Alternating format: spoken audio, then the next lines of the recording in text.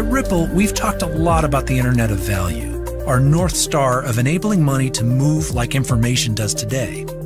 But how does the Internet of Value translate into banking? It starts with your customers. Your customers' payment demands are changing, and the Internet of Value plays a large part in delivering on those demands.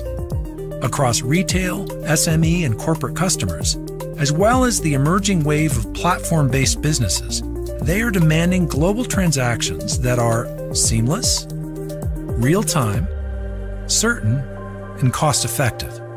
Yet today's global transactions fall far short of those expectations. That's because the current payments infrastructure is a patchwork of centralized networks, legacy technology, and different payment rails. It's disparate. The technology, systems of record, messaging, and rules are different from one network to the next. It's slow. It takes an average of 3 to 5 days to settle across the numerous intermediaries. It's error-prone. Failure rates are high and data flow between intermediaries is poor. And it's costly.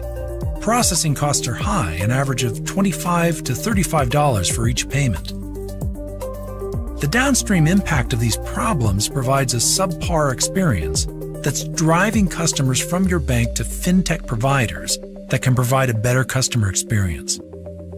We're solving this with RippleNet, which is the cornerstone of enabling the Internet of Value. RippleNet is a global decentralized network that brings together a diverse ecosystem of payments players for the first time in history. Let's look at what could be the fully realized future state of RippleNet, starting with the ecosystem of players who are categorized into 2 functional groups. First are network users. These are corporates, SMEs, small banks, and payment providers who only send payments. Second are the network members. These are banks and payment providers that serve as the foundation of the network as they process payments and source liquidity. Network members process payments through real-time settlement with bidirectional messaging. With RippleNet, banks and payment providers can process payments more efficiently through the pre-validation of every transaction to eliminate failures and through rich data attachments for every payment. It also provides payment certainty through the pre-disclosure of information prior to settlement to eliminate failures, and through atomic settlement that provides pass-fail processing across all intermediaries to avoid settlement-leg risk.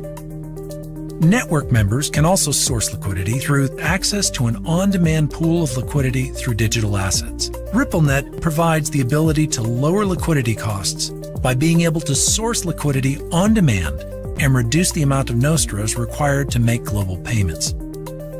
For network users, again, these are corporates, SMEs, small banks, and other payment providers, RippleNet provides a standardized API-based interface to originate payments through their banking partner. They can access across networks globally, they can send payments on demand in real time, they can attach rich data like invoices to any payment, and they can gain complete visibility into payment status and delivery timing. RippleNet is solving the inefficiencies of today's inefficient payments networks. It's standardized. The technology, APIs, rules, and governance are consistent across the network. It's fast. The technology provides real-time settlement and bidirectional messaging. It's certain. Atomic pass-fail processing eliminates payment failures. And it's low cost. High STP rates and flexible liquidity provisioning lowers processing costs. RippleNet is the first step towards bringing the Internet of Value to life through one frictionless experience to send money globally.